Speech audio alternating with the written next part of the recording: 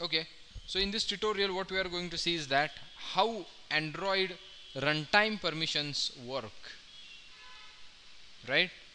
From the 6.0 marshmallow, from the 6.0 marshmallow, they have created this thing. Means if you are using some of the application, right? If you are using some of the application, then you can revoke the permission, which will make drastic effect on your app flow, right? You can revoke the permission, your app might get crashed at the runtime because of the permission. See, so presently we are not using read contact, that's why it is working. So if I make my code, or let me comment this thing,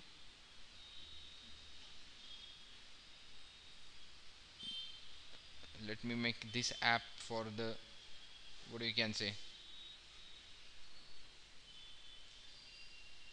contact content content app, you'll come to know this thing.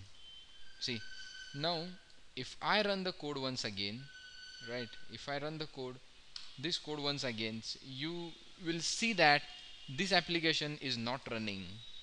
Contact app is not running because your application is not having that permission, right? Your application is not having read contact permission. Let's see what happens if it opens the app. Can you see over here, you are going to find the crash report over here. Why? Because your application has been crashed because of no permission. Not this, we are going to have the contact app. See this contact app, let me run this app once again. You'll find that application is not running properly. Why? Because you don't have the permissions, needed permissions, right? And your application or Android is not allowing you to read the contact because user has revoked the permissions from the settings. You can do this thing only after the marshmallow, and that's why this is happening, right? So from the marshmallow, there are two types of the permissions. One is normal and the dangerous. Normal permissions do not compromise the privacy of the user, but the danger permissions may, right? There are some applications which reads the contact of your app and suddenly stores on the server. There are many applications which are automatically read your contacts and throw all your contacts to the server. So that is not secure, right? That is not secure. Can you see contact app has stopped? Why? Because you don't have read permission. If you check it over here, why your application has stopped, you will come to know that you don't have sufficient permissions. Can you see? Security error, security permission denial, right? You don't have that permission to read the contact. Why? Because user has revoked. If you are going to revoke the camera permission or the contact permission of WhatsApp also cannot sync the contacts, right, on the marshmallow and above. Okay, how to get rid of this thing? And that's why this documentation they have provided, right? Okay, first you are going to check the permission. Your app is having permissions or not. First thing you are going to check, right? See, this is the code they have given, right? I'll show you what's that code is. Now before calling this method fetch contacts, I'm going to call this code, right? What I'm going to do, I'm going to call this code. See what here, what you are doing, you are just checking you have read contacts permission or not. If you can check this, there is, what you can say, manifest dot read contact is not granted, right? Can you see ContextCompat.checkSelfPermission, right? Read contacts is not granted, right? Is not granted, right? Then you can give some dialogue over here, right? Why do you need that permission? See, they have given, should we show the explanation? Yes. Why do you need that thing? Otherwise directly, right, ask for the user to get the permission, right? Here is the permission code. you can see, you can say permission underscore contact, permission underscore contact. See here. So here, why do you need the permission? You are going to tell everything. Why do you need that permission, right? And here you are going to directly ask user for the permission. I'll show you. See, it is a int, and you can say 123 or whatever, 1334. Fine. Now whenever user will try, what you can say, whenever user, right, whenever this method is going to get execute, before that this much code is going to get executed. Before that this much code is going to get executed. Remember that before having execution of this code is going to get executed. Okay, now here we are going to show some alert dialog. You can write the dialog fragment over here, alert dialog dot builder. You can say builder is equals to new alert dialog dot builder. You can pass context as this dot, you can say set message. We need, what you can say, contact permission to proceed, right? We need contact permission to proceed, right? Then you got the builder, and you can say builder dot show. Straight away you are going to show one dialog over here, right? You are going to show one dialog over here. Once you are going to see this dialog, right, user will get attention. We need contact permission to proceed, right? I'll show you what is happening. Let's run the code once again. You'll come to know what's happening. Okay, now it is a crashing, right? This app is directly crashing. Contact app is directly crashing. Now you will see something, right? If you see that, let me see. Now see what's happening.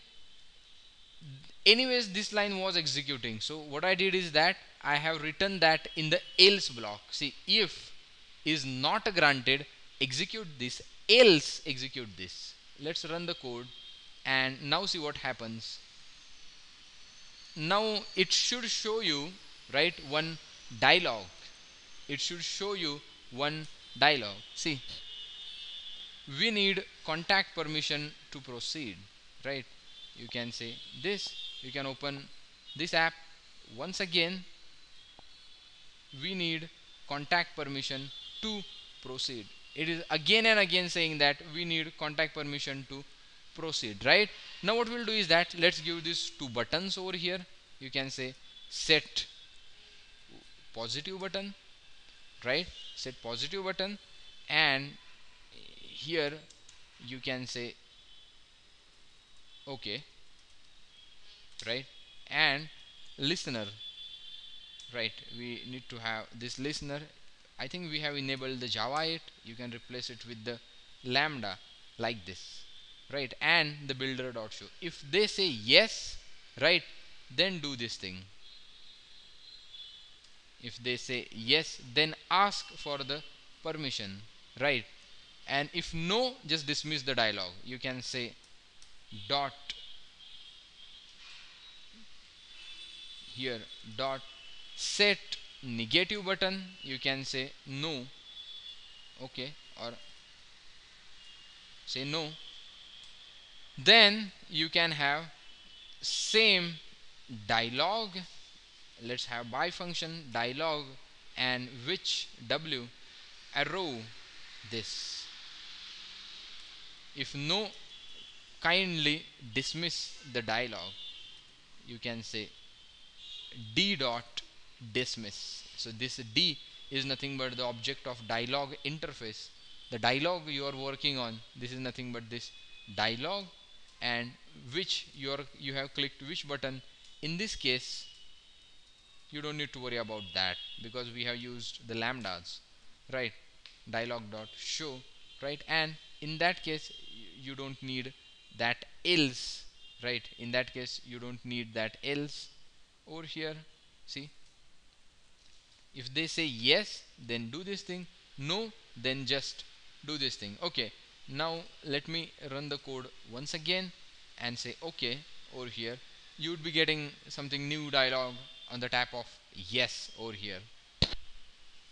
Right, we need the contact permission. Can you see? If you say OK, you'll see allow contact app to access your contact. Now what is happening if you tap deny or allow? What thing you have clicked? If you want to get to know that thing, what is happening on the click of that, then you are going to override one method on permission, on request permission result. Right, on request permission result would be the call, and see here you have called the permission with this permission ID. Right, here you are getting that permission ID, request code, permissions, and this. Now I'll show you. See, if request code is exactly equals to permission underscore contact, then do this thing. Right, you may request for multiple permissions at a time. Okay, then you can say if permissions dot length is greater than 0. Right, you can check if permission dot length is greater than 0, and if grant results of 0. If you can see over here, right, if you can see over here, see grant result, it is either coming 0 or 1. Right, this grant result is deny or allow, that is coming over here. Meanwhile you can check the permission as well. Right, meanwhile you can check what permission as well.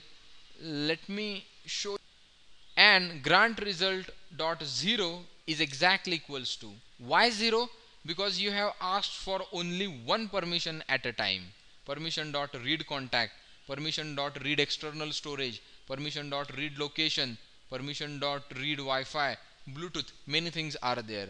Right, but at the 0th position it is a read contact. That's why I am giving grant result of 0 is exactly equals to package manager dot permission granted, then do this thing. Then you are going to again call what, this fetch contacts method over here. If permission is granted, then call this fetch contacts method. Now see, let me run the code, restart the app, and you can check it what's happening. So again it will show you one dialog. I need the permission of what, this. See, we need contact permission to proceed. If you say no, nothing will happen. Right, but if you say OK, it will ask you this, and if you say allow, you will see contact from the data. So these two things are important, right? Checking the permission, right, and requesting the permission like this. Here you have requested the permission for read contact, and here you have checked allowed or denial and the allow over here on request permission result and this thing. At the time of location, we are going to see again this thing, or we are going to use it once again. Right, fine, that's it for the accessing runtime permissions. Right, for more details, or this topic is only this much, right, for more details you can go through it and read it. Right, and if you like our videos, kindly subscribe our channel Code Cool.